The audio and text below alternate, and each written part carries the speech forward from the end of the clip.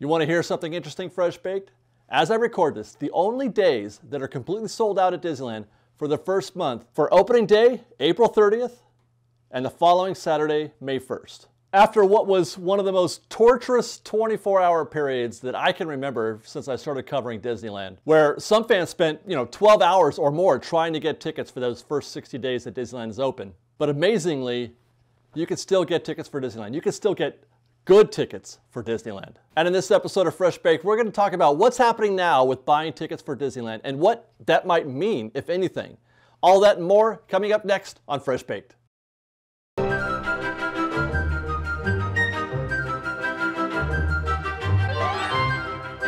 Hello again, everybody. Welcome back to Fresh Baked. It's been 4 days since they started selling tickets, and I was expecting it to be bad, but I wasn't expecting it to be as confusing as it was in terms of buying tickets for Disneyland. I was expecting a lot of demand, but I was not expecting there to be this many tickets available after 4 days already of ticket sales. Actually, let's take a look at the calendar. It is Sunday afternoon as we view this, and we'll start with April 30th.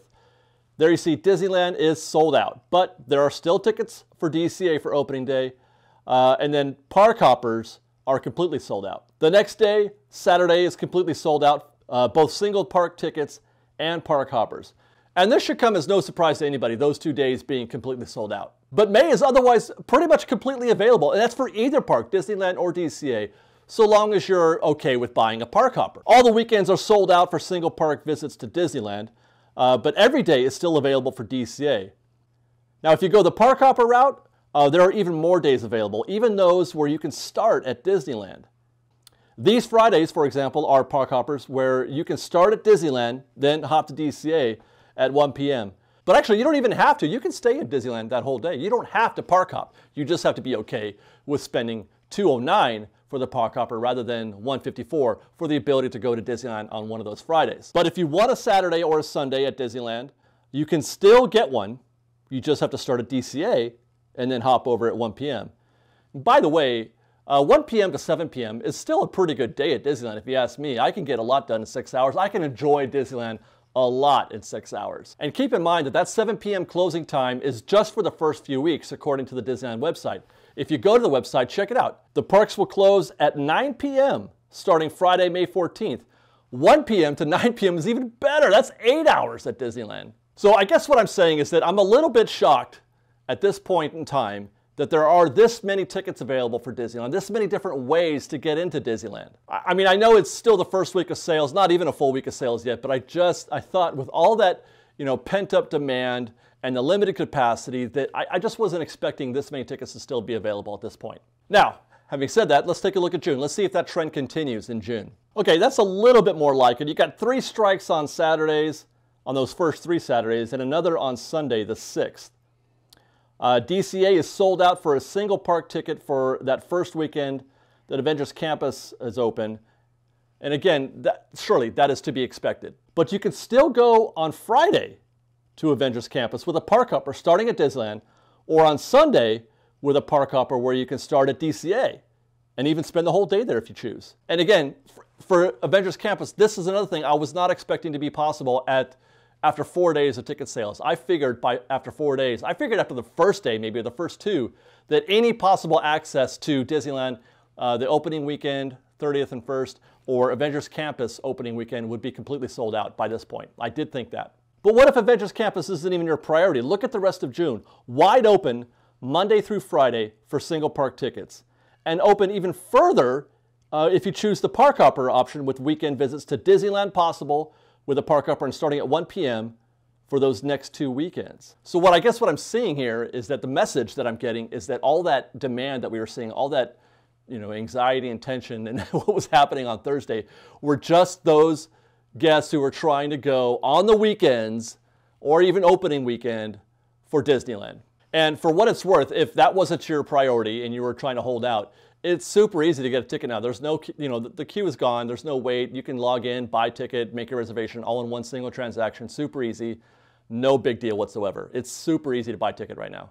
So obviously, yes, that is an unexpected development with regard to reservations, here's another unexpected development that happened to me this weekend. I bought a season pass for Universal, went last Friday, had a great time. You've probably already seen our first video on that, and there's another one coming.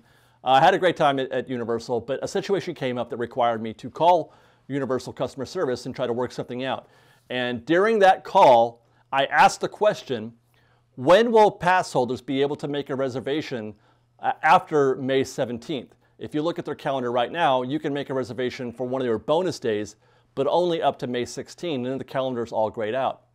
And what the customer service rep told me was that starting May 17th, reservations will not be required for Universal annual pass holders. They will be required if you're buying a ticket. When you buy a single day ticket, you got to pick a day and you go that day. But if you have an annual pass, you don't have to make a reservation. You just show up with your annual pass. First come, first serve. Which, frankly, is an incredible situation if you consider the fact that I doubt very much that they're limiting sales of single-day tickets. I don't imagine that they're setting aside any reservations for APs. They're going to sell as many single-day tickets as possible. Therefore, theoretically, it's possible that they could sell out of tickets. They could reach their allowable capacity, 25% or whatever that number winds up being. They could reach that number just selling single-day tickets, theoretically, which would mean that if you showed up with your annual pass, you couldn't get in. I mean, is my logic correct here? It feels like, I mean, maybe it's not possible. Maybe they have enough capacity for everybody. They're not planning on selling that many tickets, but it's at least possible. It's within the realm of things happening. And the fact that the customer service rep that I spoke with said, I would recommend you get there early when you go on the 17th or that, thereafter, get there early because things could sell out. That's not exactly an encouraging thing for her to say. I mention this because we had the same kind of conversation a while back about APs for Disneyland. The idea, the whole point of having an annual pass is being able to go whenever you want and knowing that you can get in, no restrictions. Now, having said all that, that's not actually the point I was trying to make. I just wanted to throw that out there. The point that I want to make is regarding annual passes and Disneyland. I'm wondering if this whole situation that I'm talking about in terms of there being so many days available still for Disneyland, I'm wondering if this has Disney concerned at all. Remember, we don't have any precedent for this. We don't have any precedent for a park without APs. When they opened up Walt Disney World, APs were still being sold and welcomed, and they were using up their reservations, etc. This is a whole new situation. We haven't seen this situation occur in a Disney park in decades. That is, single or multi-day tickets only, no annual passes. That has been a very long time since that's been the case. And with that, I wonder if it's possible that Disney may be thinking that they overplayed their hand.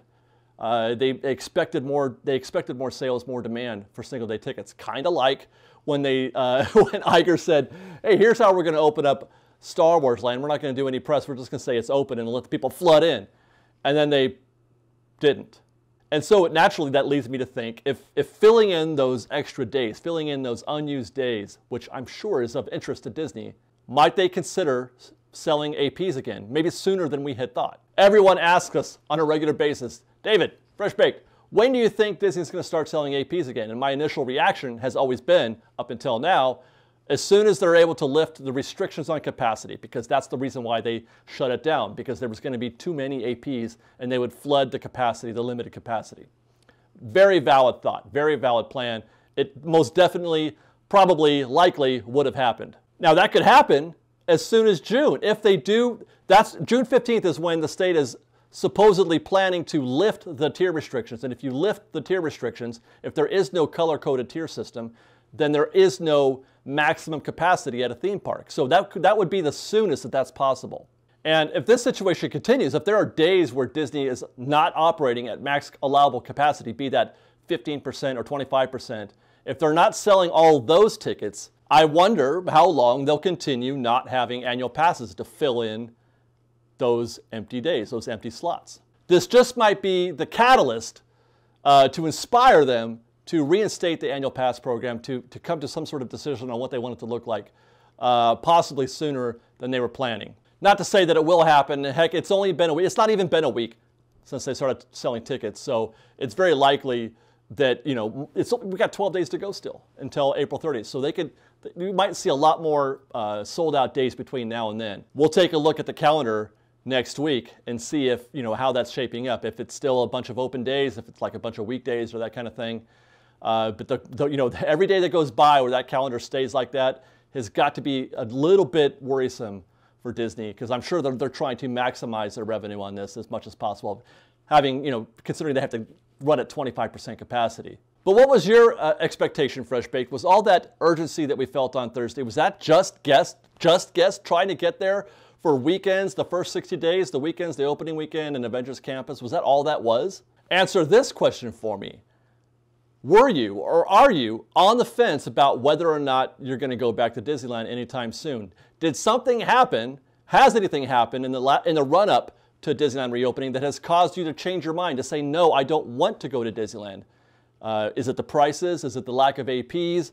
Is it the availability of Universal and Knott's Berry Farm? Has there been an inciting event for you that says, I would rather not go to Disneyland? I would like to hear those comments. Let us know in the comments below. And until next time, guys, be sure to follow us on Instagram at _FreshBaked and on Twitter at FreshBakedDesi. That's fresh with no E. And be sure to stick around and continue following FreshBaked, as we're going to be covering all of this, all the reopening at Disneyland, as well as anybody can do it. We are the leading authority on how to go to Disneyland and have a fun time doing it. You can count on FreshBaked to be there for you every single day. Nobody does Disneyland like we do, you guys. So otherwise, thanks for watching, everybody.